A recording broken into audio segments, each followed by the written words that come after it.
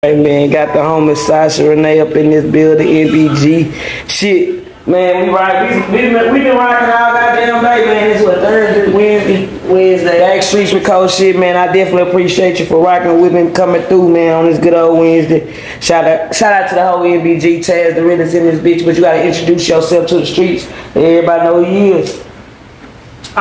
What's going on, y'all? I am Sasha Renee, NBG. Y'all know what's going on. I'm from Louisville, Kentucky. I've been doing music for a long time, probably about 13, 14 years. I rap, I sing, you know, I do it all. Louisville, Kentucky. How y'all link up? And how did you get to A-Shop? I relocated to Houston like 3 years ago. Okay. I had been wanting to get out of my hometown. I was procrastinating on it for a long time, and I finally just did it. I really was deciding between like Atlanta and Charlotte, but Houston just stood out to me. I came across Taz last year. Okay. And performed on Teddy Tuesday. I think that's the first time we met. Yeah, first time we met. I knew of her like off Twitter. Okay. I think it was that the Jack Daniels song, the Berry song or whatever. Yeah, you were on a countdown that I was on, and I heard your music, and I was like, oh, fuck this nigga. I was tagging her on Twitter and shit, and we followed each other, and I realized she stayed in Houston. Then that's when I tapped in and was like, hey, I got this platform, I think it'd be dope, you should come out. You know, and then after that shit, we just been linked in and just a lot of people on the team, some ass, some don't. What made you? I guess she was different. Okay. You know what I'm saying? She was different. She was about her craft. You know what I'm saying? And she was putting on her own shows as well. You know what I'm saying? So it was another person that understood the shit that I was already doing. You know what I'm saying? And then it was like, okay, she moved to Houston, and it's like I liked her vibe, I liked her voice, and it was like, you know what? I gotta have her on this team. It took me a while to get her there. I ain't gonna hold you. Sasha, wait, what's that spot about? wait, well, I need the backstory. You look like, man, I was bullshitting. What was going on? Nah, I had to kind of shoot my shot for real. Okay. You know what I'm saying? I was kind of waiting around like, I wonder if Taz gonna, you know, hit me up to be a part of the team or whatever. He did, and I just kind of, you know, threw it out there, and then that's when, you know. Yeah, she'll hit me and ask me like, is this good? Is this something I should? Yeah, as long as the paperwork right, we rolling. And you've been in Houston 3 years. You fuck with us. As a music scene that supports you. What it's like? I fuck with it. I fuck with it heavy. I love Houston. I mean, even outside of the music scene. Now, there's some pros and cons for my hometown in Houston. Like back home, it's a lot smaller, so they don't got to pay to play. You know, thing. You know. What you mean? What's the pay to play? So you know, like out here, even if you ain't no cash prize, it ain't gotta be no guaranteed amount of people in the crowd. The promoter gonna at least want $15, $25 for you to go perform one song and just to be heard. And back home, you know, you get a sold out show and you just, and it ain't nothing. You know what I'm saying? Actually, people frown upon you pay to play, but out here in other major cities, that's just what it is. So, you know, I miss that component of it, because you gotta have even more of a budget out here, you know what I'm saying, to get your name out there, you know what I'm saying? Y'all don't know Jack Harlow, Bryson Tiller, ESTG. So y'all got people from there that really make it in pop, being it be in a small city, right? Yeah, it ain't been a whole lot, but yeah. How hard is it to pop back home, being that you had to move to Houston or chose to move here? Like, you can pop in the city fairly easily, in the state fairly easily. Outside of that, it's a struggle. Yeah. So that's why you felt it was necessary to move. Is it a lot of artists like the LGBT support? No. Okay. And like the community out here is overflowing. You know, back home, it's like you gotta perform and straight stuff because ain't nothing going on with us, you know. So out here, it's overflowing. So, no, thanks on. Damn, basically, shit. Could you drop some advice to the artist that's from another city and that's planning on moving to a bigger city? Just do it. If you was like me and you was sitting back and think second guessing, scared, you can't worry about none of that. You just gotta go ahead and put yourself out there and do it, really. And also, don't wait too long once you get to the city, because I feel like that's what I did. Like I was Once I moved, I was still scared. Like I was still scared to like go outside and meet people and interact, and you just gotta let go and let God and just do you. And road trip, dark liquor, TMH, too many hoes. And honestly, this record is like 2 years old, but I'm bringing it back because I feel like people didn't hear it because I didn't have my name out there in Houston the way I do now when I first dropped it, but I got a record called H-Town Booty that goes, so. Damn, we gotta go check it out. And what was it like being an official artist at South by Southwest? Oh man, it was dope because I've been trying to do it for like 3 or 4 years. I applied every year and never got accepted. And this year I actually didn't apply to be an official artist. I just done a competition out here with DJ Hollywood. And ended up winning a slot to perform on the festival, and just so happened his showcase was officially on. Look what happened when you tap in with Hollywood, big. Shout out, yeah, for real. Yeah, dark liquor, like when you first listen to it, you might think it's just, you know, the bourbon and the whiskey got a handle, like that's the theme on the hook, but really, it's a song about pouring into a bottle, you know what I'm saying, or sitting with a bottle after a heartbreak, you know what I'm saying? Like sometimes that's how you have to go to. You go to the bottom when you up, you go to the bottom when you down, so.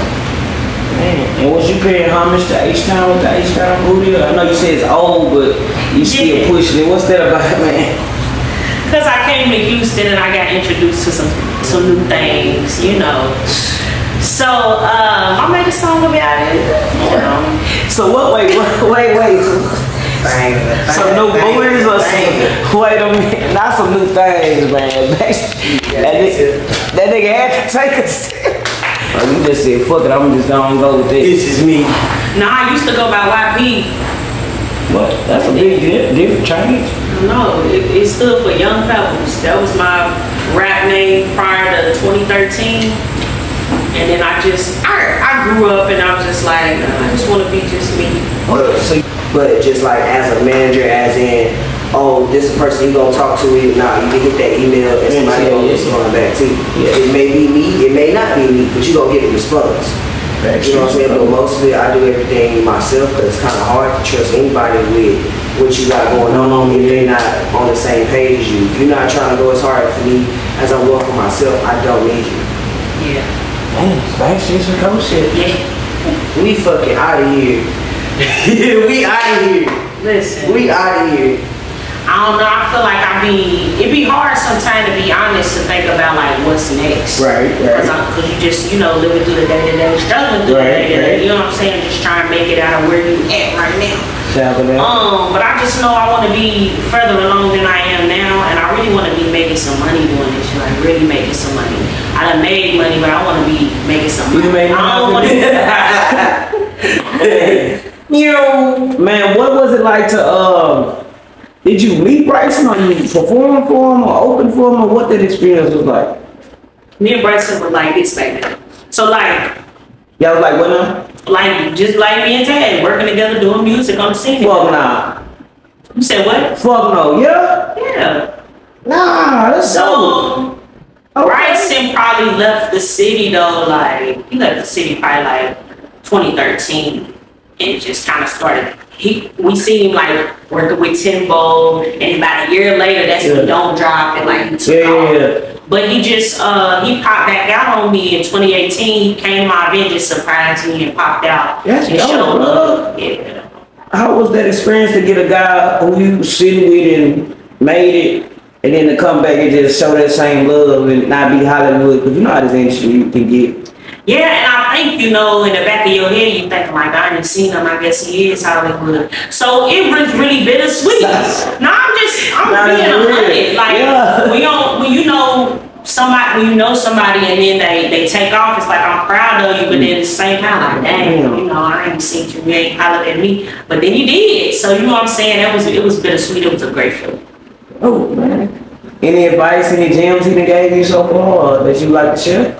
Nah, Bryson's quiet. He's really not, that type of a guy. But it's kind of like, he supports you. You know what I'm saying? He follow me on social media and stuff like that. But he ain't been hands-on with nobody in the city for real since he made it, to be honest. So, nah, he ain't dropping no gems, but it's like... I was watching, he said he don't really fuck with the city because they like to rob him and shit a lot.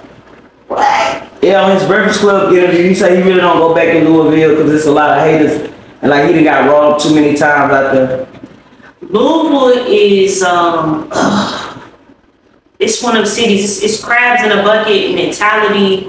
And a lot of people hate, like a lot of people like, oh, you ain't came back now, like, now I don't support you. You know what I'm saying? Feeling like Bryson owed him something or Jack Harlow, EST. It was kind of like a but like she said, it's people that crab. Nah, it wasn't really, his role. He was just one of them artists. He wasn't one of them artists that like go out and perform. Like he's very reserved. Like I'm sure he's opened up more as he's grown as a man, but like he's a very reserved person. So he wasn't type going out getting on stage. Like he was a studio artist. And that's where he put his focus and his energy, and he made it. What you mean by that? What's a studio artist? I want to learn what that is. More in the studio, more than really just on stage. Like a lot of people, like how we say now, you need to get out there and network. You ain't just gonna blow up off the internet. But he was probably in those rooms where he could be, like you say, even Timberland and all that. He was talented enough. Yeah. Some people just... You gotta have, and then he knew how to market his song. You giving me shit where I can shoot. Tell you like that's just say somebody hard like come on. Yeah, Jet the Third though. Oh God, that we can really get that because I was been supposed to do some shit with Jet, but it's just like we both be having so much shit okay. I can see y'all going on. So it's like, but with Sasha, I can hear those voices together. Oh, we'll probably play that song a million times. On a road trip, I don't give a damn if we drive no Waterbury, but. Her sound is fucking amazing, and it's nothing like I don't hear any singers like her. And what was this inspiration behind Road Trip? Man, so I ain't gonna lie, like going into it, I was trying to make a sync record, like a sync licensing to put in like movies and TV shows, and I'm like, okay, I need something clean, I need something that sounds bright and positive, more positive, but I still won't be me. And what project is out now? That you, besides Road Trip, what else they need to go check out? You say Dark Liquor. You need to go check out Dark Liquor, TMH, Berries. And who we shooting your videos? They different too. So IDB from back home has shot most of my videos. She a white girl. She got this big fiery red hair. You can just see it behind the camera if I look near. What side you on? That north side or south side? Jersey Village. So what's that? North big north side, northwest. Yeah, big northwest. Backstreet, how they go tap in, how they go follow you? Sasha Renee Music on everything.